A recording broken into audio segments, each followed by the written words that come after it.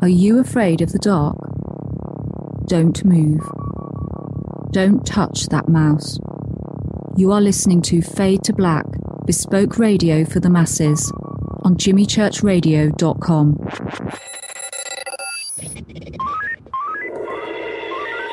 Way out here, we listen to Jimmy Church on the Dark Matter Radio Network. Dark Matter. Dark Matter. Dark Matter. Dark Matter. Dark Matter. You're listening to Fade to Black on the Dark Matter Radio Network. ¿Qué tal, mis amigos? Yo soy Mario Carson, el tiburón, y los invito para que escuchen a mi buen amigo Jimmy Church Radio. ¡Claro que sí! Oi, I'm Reese Evans. You're listening to Jimmy Church. This is Revolution. The revolution will not be televised. The revolution is on radio. Ciao.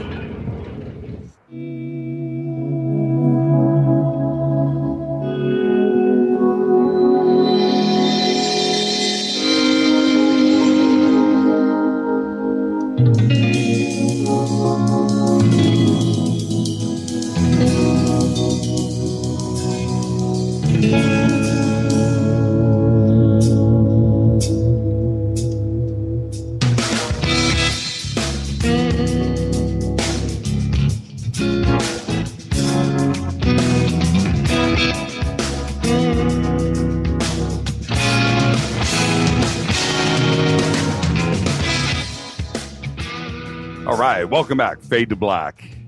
Only on the Dark Matter Radio Network. I'm your humble host, Jimmy Church. Follow us on Twitter at JChurchRadio, hashtag DMRadioNet. That's what you want to do. Go hang out in the sandbox. Got a big treat coming up here in a few minutes. Shoot me an email to Jimmy@JimmyChurchRadio.com. I said before the break I'd take a couple of phone calls. I've got them backed up. Let's take our first one now. Hi, you're live on Fade to Black with Jimmy Church. Who's calling? Where are you calling from? Hello, Jimmy? You're on the air. You're live. Yeah, Jimmy. Wow, I can't believe I'm making this call. It's been 17 years. There's a lot of hoopla on the radio, all these years on the internet, all the crazy. 17 years ago, there was a call to the Art Bell program. A man, he called and he claimed to have knowledge of Area 51, and it resulted in a pretty big catastrophe. Some call it radio history. I just know I've been living a nightmare ever since then. Calm down. It's okay. Where are you calling from? I have fallen for that trick once. I am not going to tell you where I'm calling from. It's only going to be a matter of time before they're going to be able to use. It's like the technology has advanced. It's 17 fucking years. Oh, I'm sorry, 17 years. And 17 years, and so here I am, and I'm calling your show, and I know I can tell you what took the satellite down. When are you talking about back with Art Bell? Yes, Area 51. Okay. Okay. All right, take a deep breath, my brother. All right. What happened? There was truth back then, and there was this crazy guy in Philadelphia, and he called out of his parents' basement because Art Bell put on a program saying, Area 51 callers, call on in. And this guy, who had nothing to do with Area 51, he called in, and he put on this show, and he said these words, and next thing you know, he said whatever he said, and a satellite went out, and his life has been a living hell since then. What brought the satellite down? I don't know. I don't know. He said things at the time about Area 51 and that there was a precursor and to NASA and that what the United States government is in contact with is not alien beings. They are beings from another world. They're extra dimensional, and no one seems to understand that. Listen. You're yelling. Just calm down. I'm sorry. I know what I sound like. It's been hard. Are you there? Something. Hang on. My computer, my mouse is acting funny. Hang on. What was that? Bring that call. What?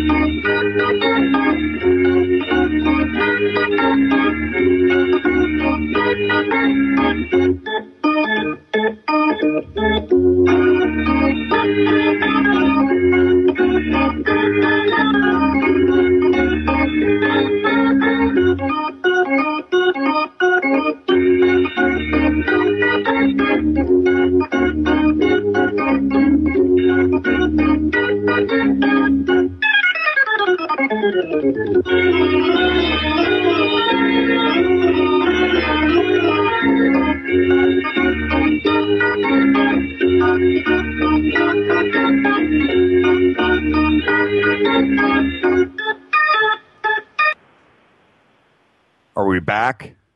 Keith, are we back? Keith, just text me. We're back? Yep. Okay. That was a trip. What went out on the air? Somebody call me, 323-825-5045. 323-825-5045. I want to know exactly. That is buzzing me out. That, okay. All right. Wow.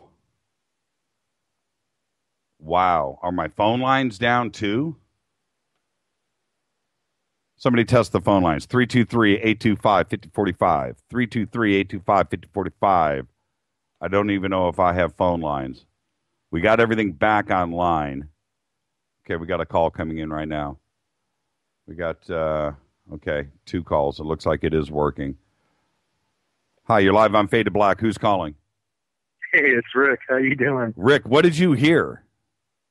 I heard some guy just go like nuts, like he was imitating this one call that Art Bell had from the guy that was calling from a payphone and got found. And then he cut off, and then we had this really weird circus music.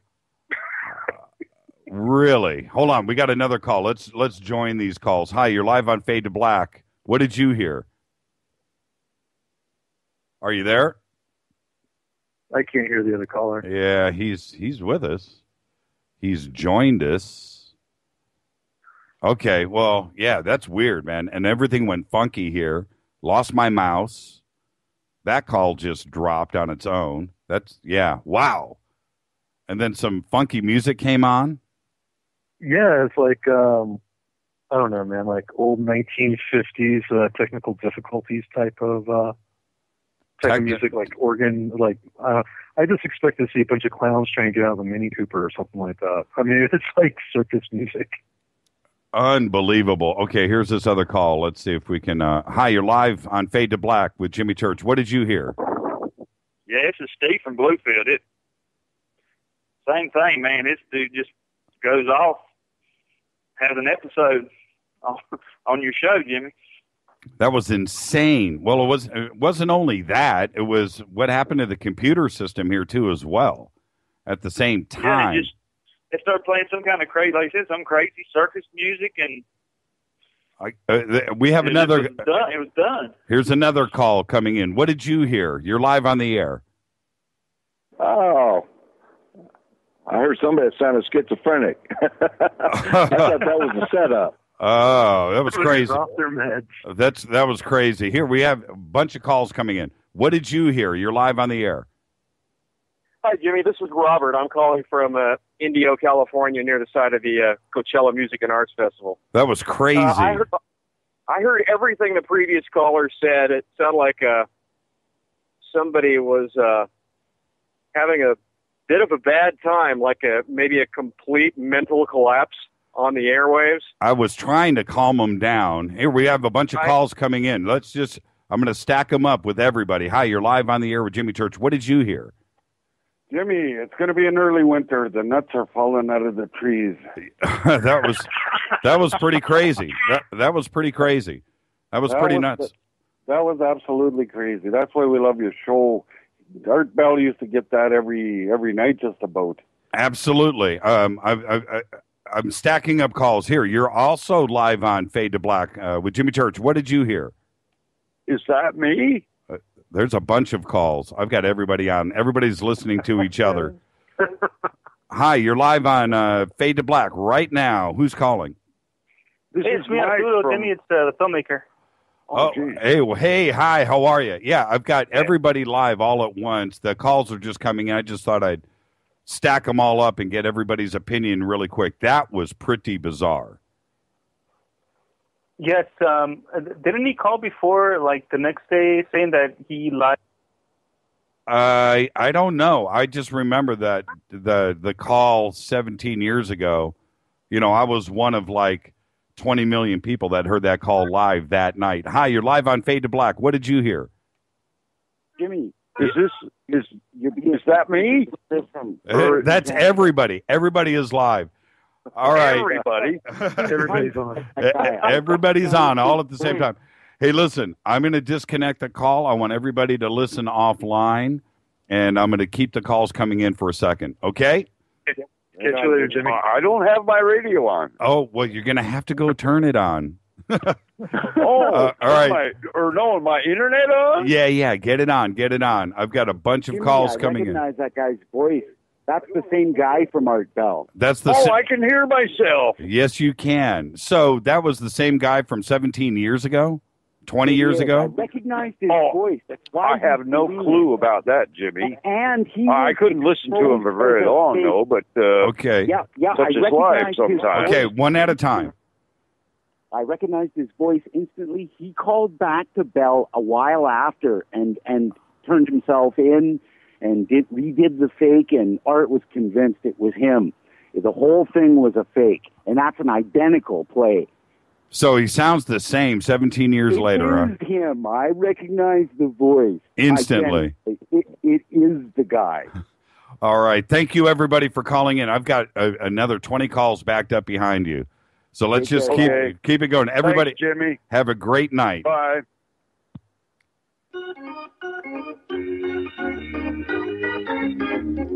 All right. That was trippy. Hey, Brian. Yes. Say hi to the world. Hello, world. This is Brian Glass, everybody. Yes, the gentleman that made the call 17 years ago on Art Bell, which was radio history. Welcome to the program, Brian. How are you tonight? I'm doing fantastic. This is so great to be on your show. And do you know we are 2 days away from the actual anniversary of the call? Is that bizarre? It's called synchronicity, my brother. Yeah. Synchronicity. This is awesome. So now, the reason why, thank you for that. And I got to tell you that even though I knew what was going on and I was in on it, you were freaking me out, man. Thank you. You were freaking me out. Thank you very much. I was thinking, okay, you know what? There are a bunch of calls coming in right now. You know what? Let's just see what people have to say. Let's go. Hi, you're live on Fade to Black with infamous Brian Glass. Infamous is the correct word to use here, Brian, by the way. Oh, absolutely, and include my JL. It's my professional name, Brian JL Glass. Absolutely. It is that guy. It is that guy. Hi, who's calling? Say hi to Brian. Hey, Brian. Hey, we Hello did there. the first one. You said it was better than the first one? No, not better. I recognized his voice. I don't know why. I just did. I'm a big fan of Hokie Radio, and I recognized his voice. I've played that clip dozens of times over the years. I knew it was him. You know, we were talking over the last couple of days, Brian and I went and looked on YouTube, and that his clip with Art it's millions of views. And well, that's a ball grabber, that one. It is. It absolutely. It was good. That was great. It was, and hats off to you. Thank you. Absolutely, Brian. And see, this is the thing: is not only is there millions of views on YouTube with that, but that was when Art was at his massive steamrolling peak. And there was probably 15, 16, 17, 18, 19, 20 million people that night that heard it live. I can't believe nobody else got it. I knew the instant. I couldn't believe it. I sent an email and thought, hey, I'm going to try to call in. I'm up in Canada. I didn't think I'd get through. But well, thank you. I can't believe nobody else recognized the voice. I thought that was an easy giveaway. This is a fake. Hey, I didn't get your name. Chris. Okay. Hey, Chris, what city up in Canada before I let you go? Oshawa. Oshawa. Well, where is that? That could be anywhere. Right outside of Toronto. Way outside of Toronto. Okay. Up near, let's see, what would be north of Toronto? Not much, actually. I don't know. I just moved here from BC. Okay. So. You've already got a Canadian accent, man. You need to come down here and hang out. I'm born and raised. Oh, okay. I got you. In Canada. I'm from Prince Rupert, BC. So. All right. Thank you, Chris. All the best, man. I'm glad you had fun. Anyways, cool. Take care. Right Great on. show. Love it. Thank you, man. Bye. See, and did you have any idea, Brian? Did you have any clue that you would leave a mark on literally tens of millions of people for a couple of decades? It has been a surreal 17 years. I was a struggling up-and-coming comic book writer at the time.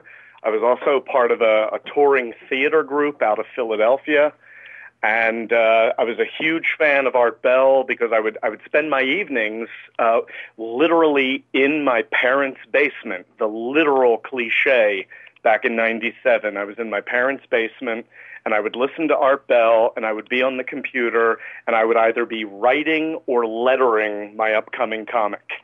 And I would listen to Art, and the very first inspiration for the call that became the Area 51 caller was a night that he had vampires calling up.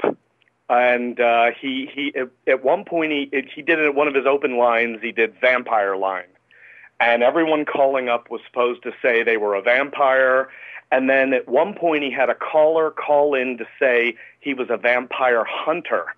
And that was where the first inspiration to kind of do the crazy paranoid guy to call in and be a vampire who actually wanted to be killed. And I spent that whole evening, like within the couple of hours that the free lines were open, trying to get through, and I didn't. And it was like 2 weeks later, he did the Area 51 caller, and I was working on a book with Mike Oeming, at the comic creator Mike Oeming at the time, called Ship of Fools. And that whole spiel I rattle off is the backstory behind our comic Ship of Fools, about precursor to NASA, and they were extra-dimensional beings and disasters that were going to change the landscape of the world. And I just thought, I'm going to make the call. I'm going to play the same crazy paranoid character. Coincidentally, at the time, in this touring theater group, I was playing a guy in a mental institution in a show called Asylum. And I took the characterization, the language, stuttery pronunciation, and combined it all with the backstory of Ship of Fools and thought, let me make the call. And what no one on the air heard was I had boxes set up in the basement. I had a glass to shatter. And at the very end of the call, when basically things disconnected on Art, was all of a sudden I shrieked, they found me, and I started throwing boxes around, and it ended with a bottle smashing, seconds of dead air. And then I picked up the phone and went, What you have heard, Mr. Bell, was just entertainment for your audience. Click. And I realized I was no longer on the air. And when I tuned in the radio, all hell had broken loose. Man, I'll never forget it. I remember I was so disturbed after that. And back then, you couldn't, jump on YouTube or listen to files or go back and review. You were stuck unless you were recording the show like with a cassette deck or something. You couldn't go and listen. And I was like, did that really happen? And the next day, everybody talking about it, and it was disturbing. It was absolutely disturbing. And I guess I've never spoken to Art about this directly. I would love for him to call in. Art, if you're going to call in on any night, tonight is the night that you call in. But that the satellite going down and the feed going down, that really happened. Yeah, that is. I've been, over the years, I've been accused of various people who, like, of course, you make such a claim as this. You're the Area 51 caller, and immediately you get the people who don't believe it. You immediately feed into the air of conspiracy, but there's the people that then did believe that, that my end of it was theater, and then they've been angry, as if, like, I called Art out of the blue to seed this false information, but it was part of the theater of that night, the Area 51 line. Right. And when you listen to the calls that preceded mine, the quality of the, quote, performances varies from quasi-believable to that's a guy having fun on the phone. But it's the idea of the satellite going out in the middle of that call that suddenly took it to a completely different level that I didn't set out to. Let me fool Art. Let me fool the ufology community. Let me trick people. It was part of the theater of Art Bell's show, and I was just a call that got in. And for me, the true, while people have said, the moment the call is a fake, then, it's all a fake, and I'm angry at him, and all the stuff that I've gotten. But for me, the true conspiracy reality is, while my call was fake, Art Bell's show was real. Mm-hmm. I said something in a fake call that made a real satellite lose Earthlock, whatever that means. And that is what has terrified me for 17 years. Absolutely. I mean, the odds of that happening at that moment, and you could hear it in Art's voice, whether he was taking the phone call serious at that moment. We don't know what was in Art's mind. But then to have the satellite feed go down, and I remember the guy calling up after that, and it was like Mark Furman was on the air, right, or something bizarre came on, and it lasted for minutes. It didn't, it wasn't quick like we did tonight here, but it lasted for minutes. And then when Art came back, and he was on his backup generator or backup feed line or whatever he was doing to get back on the air, he was perplexed, and you could tell he was flustered, and he doesn't fluster.